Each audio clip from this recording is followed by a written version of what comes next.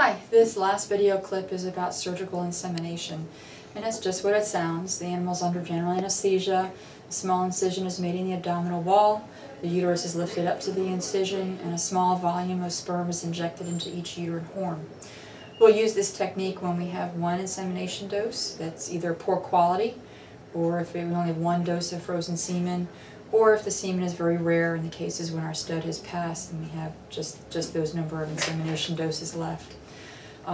We are now starting to go more towards transcervical insemination because both techniques will get the semen into the uterus and bypass the cervix in both instances. Sometimes we'll do a combination of breeding when we have two frozen doses.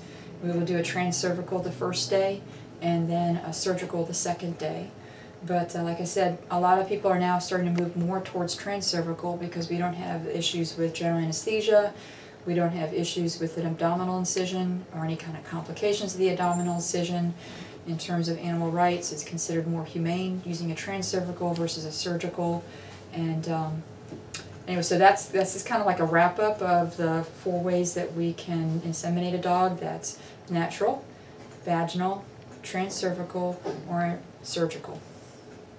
If you have any questions, just give us a call here at Trona Country Animal Hospital in Naples, Florida.